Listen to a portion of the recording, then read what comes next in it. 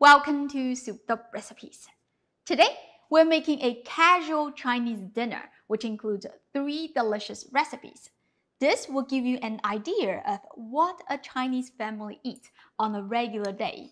The reason I labeled it as casual is that I want to show you how to pair dishes together with whatever you have on hand and be able to swap replacement when you don't have a certain ingredient. Also, I will give you lots of helpful tips and tricks so you can whip up a delightful dinner while keeping it easy and enjoyable.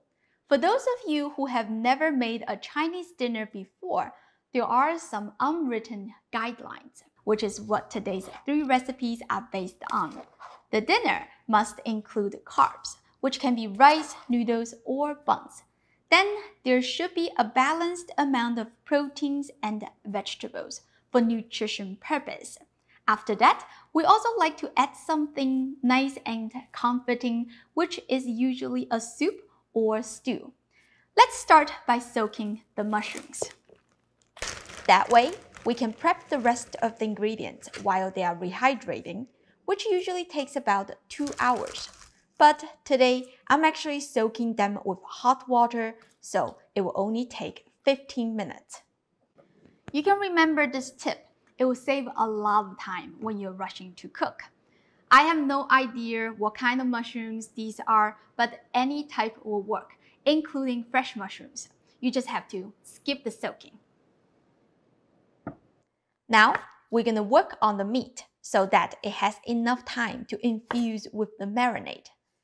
Slice it into 1/4 of an inch thick pieces. I'm using New York strip steak, but other tender cuts such as ribeye, sirloin, and flank steak will also work. The seasoning is super simple. 1/4 teaspoon of ground white pepper. You can do black if you want. 1/3 teaspoon of baking soda to tenderize the meat. 1½ teaspoon of dark soy sauce for the color. And a big drizzle of oil to coat the beef. This helps to separate the meat slices, making them easier to stir fry later. Here is another fact. For most Chinese stir-fry dishes, you can easily switch the proteins to other meat without ruining the recipe. Alright, set it aside for 15 minutes. During this time, we will get the rice on the stove. Just rinse it under running water and drain thoroughly. Add water and turn the heat to medium. It will take about 5 minutes to come to a boil, so we should have enough time to work on the vegetables. Quickly rinse it first. Separate the stem and the leaves.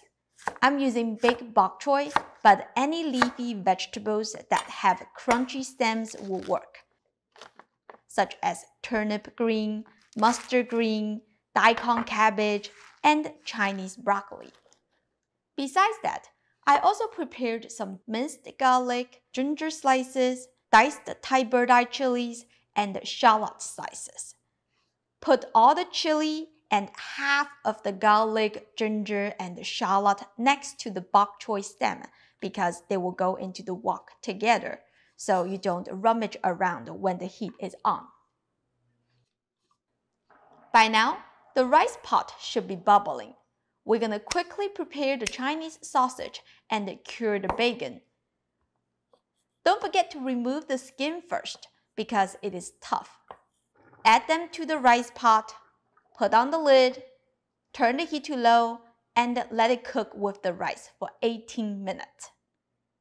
The rice will absorb all the water very fast, so the cured meats basically are steaming in the pot for most of the time. 2 birds, 1 stone is also a great way to save time. Instead of cooking cured meat, you can put a steamer rack and steam some broccoli or green beans with the rice. That would be a nice side dish. One of my mom's favorite thing to do is to cut some sweet potatoes into smaller size and throw it into the rice, let them cook together. I loved it when I was a little kid. I can give you many more other examples, but as for now, we have to cook the beef. Turn the heat to high and heat the wok until smoking hot. Add some cooking oil and swirl it around so it covers the bottom. Add the beef, spread it out, let it cook until the meat changes color. The heat is on high, so this will take no longer than 2 minutes. Remove the beef from the wok.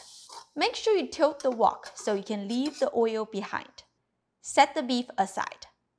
To the same wok, we will toss in the bok choy stem along with the garlic, ginger, shallot slices, and Thai bird-eye chilies.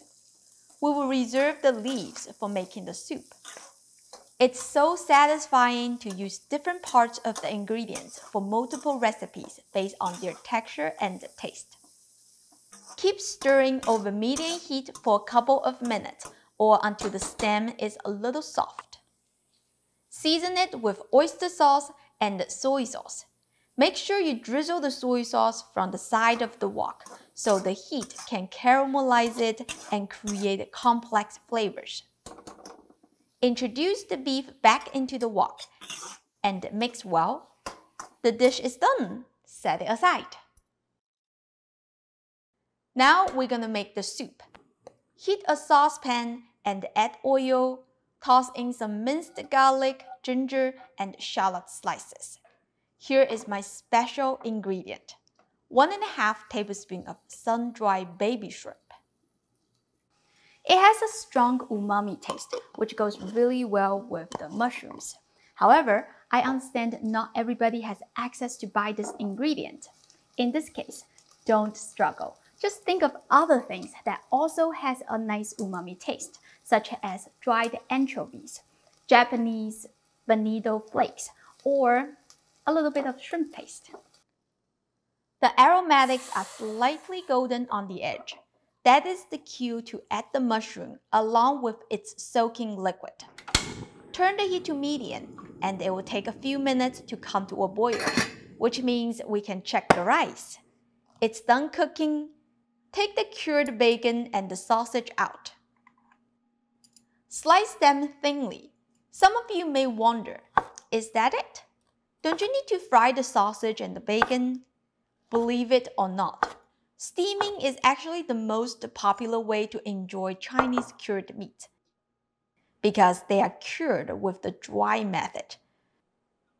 Pan frying will make the meat less juicy, and steaming retains the best flavor and texture. Alright, the soup has come to a boil by now. Toss in the bok choy leaves. They only take a few seconds to cook. I like to add a tablespoon of goji berry. A little bit of red makes the dish more beautiful. Season it with salt and white pepper. And we are done! You just made a complete dinner in 30 to 40 minutes. It is delicious, healthy, budget-friendly, and enough to serve a 4-member family. I got to mention the rice. It tastes so much better because it absorbs some flavors from the cured meat. Cooking is fun. Sometimes you don't have to follow the recipe strictly. It's always good to use whatever you have and make it the fastest way you can. I hope this video is helpful. As always, the printable recipe link is in the description. Go check it out. Don't forget to like and subscribe to my channel for more easy and authentic Chinese food. Thank you for watching, and I'll see you next time. Bye!